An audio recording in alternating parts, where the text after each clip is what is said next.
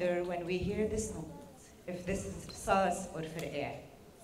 Are these fireworks or gunshots?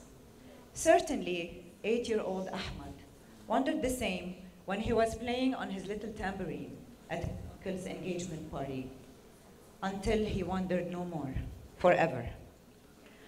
Ahmad came to our emergency room unconscious. The doctors and his parents alike were not sure what was going on with him. He looked normal.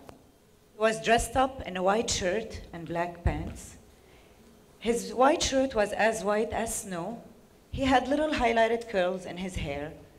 He looked untouched. They didn't find out what was going on with him until they decided to obtain a scan of his head, a picture to look inside. And there it was, a little bullet, a stray bullet, a little larger than your pencil eraser, had gone in through his little curls, his skull, his brain, and landed in the back of his neck spine. That's when I met Ahmad. Ahmad was lying in a bed in my intensive care unit, hooked to a breathing machine. He looked like he was sleeping, like Sleeping Beauty. The bullet's position was so critical and hard to get to that every single neurosurgeon we consulted refused to take it out, or touch it, or remove it. Few days later, Ahmad passed away. He passed away and broke many hearts. He broke the heart of his parents, and he broke my heart. But I was also very angry by this tragedy. To me, as a mother and as a pediatrician, this was 100% preventable death. This was a life wasted. Wasted because someone, somewhere, decided to hold a rifle or a gun and shoot. A gun that was originally made to kill, and kill it did. Of course, when you hold a weapon or a gun up and shoot, you have no idea where the bullet will land, how far it will go, what trajectory it will take, and what life it will claim. A while back, a US Army Surgeon General, who happened to have an inquisitive mind, decided to study this phenomenon. He installed a stage on calm water and got a machine gun. And he decided to see if he shot bullets at 90 degrees where the bullets will land. Guess what? Out of the 500 bullets fired out of the machine gun, only 4 landed on stage, and 496 splashed in the water in unpredictable locations. This goes to tell you that first, you can never really shoot at 90 degrees, and second, when you shoot at 90 degrees, the force of the bullet and gravity are opposed. The bullet will become slower, it will drag, and it will fall close. All the other bullets will fall far away. I was so angry and saddened by Ahmad's death that I spoke about it to everyone I know. Poor husband probably heard it 500 times. Maria, one of my residents, probably heard it 1,000,000 times. Who here has heard me say this story? Yara, Aya, do you remember me telling you this story? I needed help. I even went on Facebook. Yes, don't laugh. I know your generation don't even Facebook anymore. But I went on Facebook and I asked for help. I said, what can we, as good citizens of this country, do to avoid these preventable, tragic losses? Do you think people liked and commented? Of course they did. So much so that few months later, I was joined by a group of doctors, and I formed what is now known as the Stray Bullet Project. And we started doing what doctors do best. We studied the problem. We came to realize that the problem was even bigger than we had originally anticipated. Kids were dying during celebrations, were dying during weddings, were dying during engagement parties, They were dying during political speeches, during official exam results announcements. They were even dying during funerals. How ironic. You're taking a child with you to a funeral and your child ends up dying. Out of the 167 reportable injuries in 2016, 50% were children. Out of the 7 deaths, 4 were children. I want you to take a minute to look at these more recent statistics and names. Wissam Blay was visiting from Qatar, was swimming in his grandparents' swimming pool when he died of a stray bullet. Ahmad Brahim was playing soccer. Bettina Raidi was on her balcony. She died during a political speech, instantly on her balcony. Hussein Khairuddin got paralyzed. Sari Sabri died instantaneously on the scene. But this is not only a Lebanese tradition.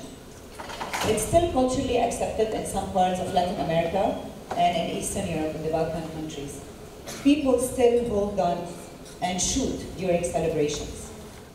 In the United States, 7 children die every day from accidental bullet injury from domestic home weapons, from domestic weapons. That's because domestic home ownership of guns is associated with higher rates of children's death. When the president of the American University of Beirut, Dr. Fadl Khouri, knew about what we were doing, AUB became interested in our project and they adopted it as a CSR. CSR is a corporate social responsibility. It's an action when a big institution or an organization decides to give back to the community it is serving by adopting a noble cause or even a behavioral experiment. A few months later, we were joined by people who were not doctors, and the project moved on beyond the studying phase. We set 3 goals. We wanted to raise awareness about the impact of stray bullets on children and on the society in general. We wanted to change the laws around that matter, and we wanted to shoot, yes, shoot, this tradition. Through our research, we realized that to change the laws, we needed to change the laws about this matter because the laws were either clear but not enforced or vague and could be played around. If you are interested in law, you'd appreciate that laws need to be really clear and incriminating. Otherwise, lawyers will try to play around them. And being in Lebanon, everyone knows everyone.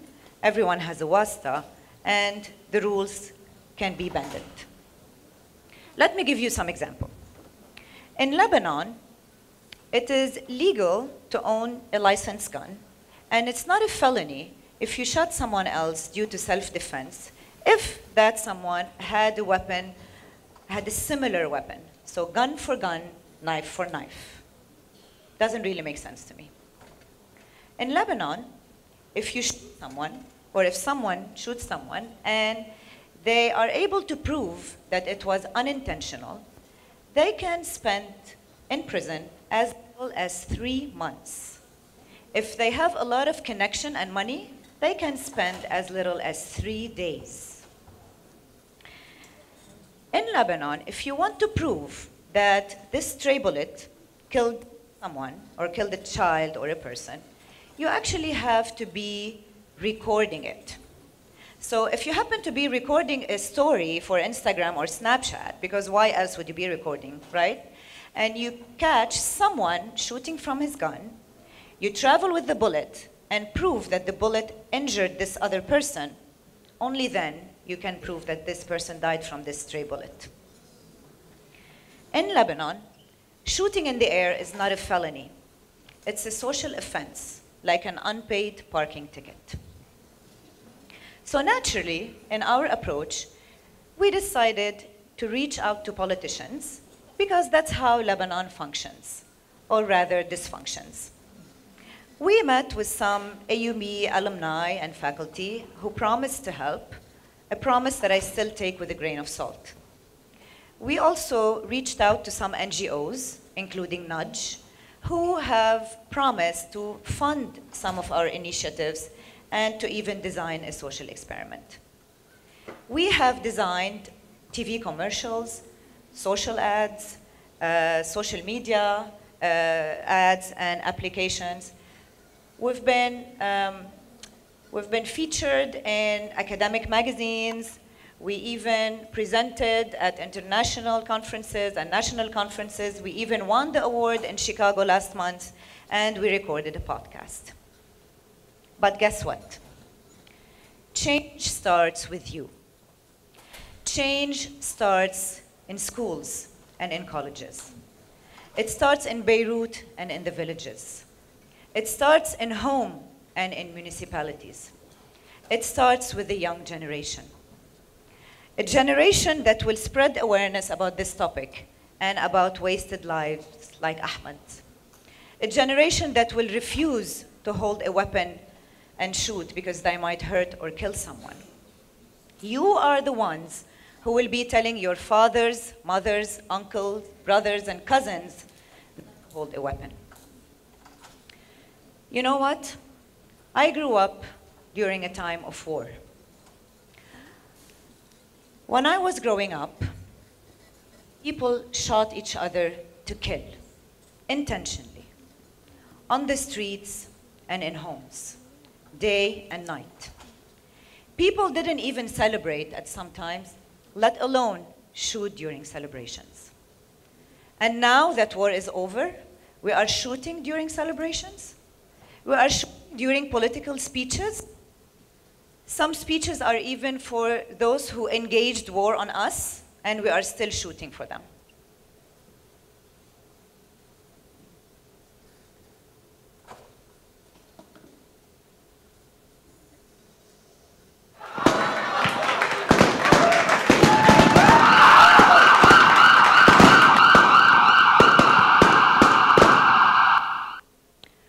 Every time I hear the sound of Irsas or Fir'eh, my heart rate goes up because I got a flashback to war days, and I start questioning my safety, the safety of my family, and of the people around me.